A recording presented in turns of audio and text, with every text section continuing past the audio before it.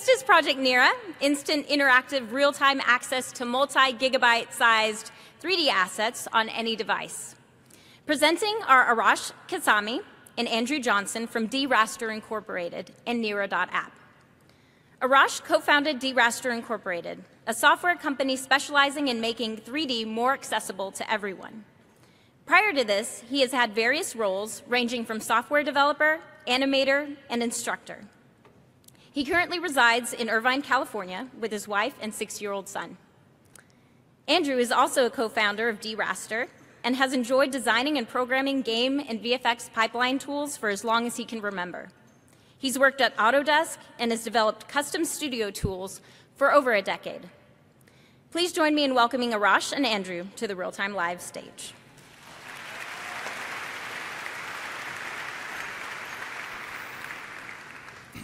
Thank you. Hello, everyone.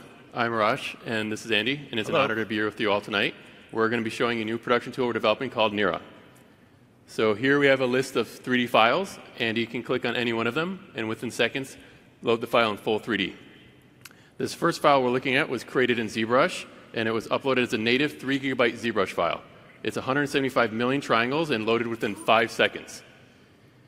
This is rendering at 60 frames per second, all within a web browser.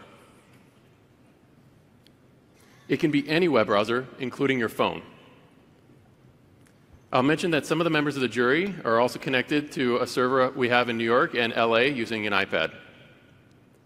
This asset looks cool, but we wanted to see how far we can go with triangle count. This next file has 1 billion triangles, actually a little bit more than that. So why is this useful? In the early stages of design, artists typically create very detailed and heavy 3D models using sculpting applications, 3D scanners, photogrammetry tools, or by kit bashing. They're not concerning themselves with poly count, topology, or UVs. The resulting geometry can be quite large and messy, but it's still very useful to view the assets in real time as we're doing here. Let's take a look at some other files. This next file is 2 GB and includes 24 8K UDIM textures. Texture resolution can be up to 32K, and we'll show that later in the presentation. We also wanted to help with finding issues with the mesh or animation by including inspection and debugging tools. We can do solo rendering on the different passes. We can inspect all the UVs.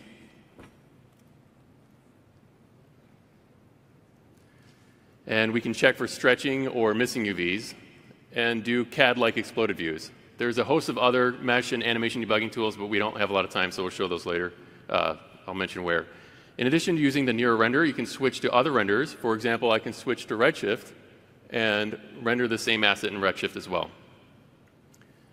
This is useful for when you have complicated shading networks that don't fit within the simple PBR workflow, or when you want to review the assets in its final environment. We're also integrating with real-time engines. Here we can load another asset originally created in Maya, but finished in Unity. So here again, this pipeline can be used to review assets at any stage of the pipeline, from beginning to end. So how does all this work? There's a GPU-based server that loads the asset locally from storage and renders it to an H.264 video stream and gets transmitted to the client. This all happens very quickly, so there's very little perceivable latency. Our approach avoids using mesh decimation, lossy compression, quantization of vertex position, or imposing delays for LEDs to stream in while changing views. In other words, the Nira viewer is super fast and accurate without sacrificing the fidelity of the geometry or textures, and also allows for viewing the assets exactly as they'll appear in a third-party or proprietary render. Additionally, the underlying asset data is never sent to the client device, protecting it from piracy and misuse. The goal was to have the convenience and portability of the web for production quality assets without the inherent compromises of downloading and rendering on the client device. This can be used remotely across the world or on-premise in an air-gapped studio for extra security. This approach also allows for version tracking as assets are updated. Some feedback was given to the artist on this file using the built-in markup tools. Since we're low on time, we made the requested changes beforehand, so let's exit out of markup mode and load the newest versions of the asset. Now, when we refer back to the markups, we can compare the changes with any previous versions using the A/B white tool. This is so much better than using screenshots. Once we are happy with the changes, we can set the markups as resolved and set the asset as approved. Just a quick note on asset uploads. Native formats are supported, so there's no need to export or manage another intermediate format. Popular exchange file types like OBJ, Alembic, USD, FBX, IFC, and many, many others are also supported. Files are ingested by dragging and dropping into the browser, or you can use the API for integration with other production and version control tools. There is also support for animation. This is a gorgeous animation done by our friends at Ziva Dynamics using their awesome muscle simulation plugin for Maya. This file is quite entertaining to look at from every angle to see all the wrinkles and muscle bulges. Let's take a look at a heavier animation. I'll take over controls while Andy gets set up with a tablet.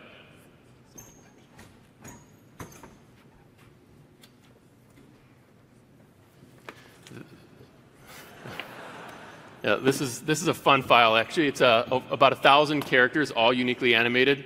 The asset itself is over 150 gigabytes. And you can see I can pause it and scrub through it.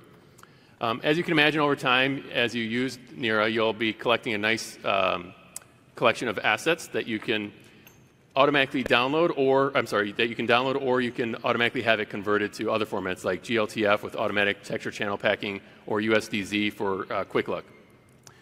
We also wanted to help you integrate your assets into other tools. So this file here was originally uploaded as a Maya file, and I can just quickly drag it into 3ds Max and have it converted for that as well. Same thing with this. This was, again, a Maya file uploaded, and it'll automatically convert the materials and textures for you and bring it right into 3ds Max. So we're integrating with other DCs as well. That's it for me. I'm going to see how Andy's doing with the tablet. So yeah, I'm just moving the tablet around here. And as you can see, I can just kind of get in there, take a close look. And then now what I can do is switch to an experimental thing we've been playing with, which is AR mode. And now we can see that against the backdrop of the real world. And again, I can just kind of get in there and look at that 1 billion triangle mesh in AR. And just a reminder, this is happening still inside of a web browser, and this is over some kind of challenging Wi-Fi conditions. So that's about it. I wanted to thank everyone. I wanted to thank our generous hardware sponsor, in particular, Box, for providing the machines that we use for this. Everything you saw today was being run on a single dual GPU server. I also want to thank all the generous artists for providing the assets that you've seen here today. That was greatly appreciated. And one last thing, we'll be at Appy Hour tomorrow, so come check us out. We'll have some tablets. You can come play around with Nira on that. Thanks again. And you can also find us on Nira.app. Thank you.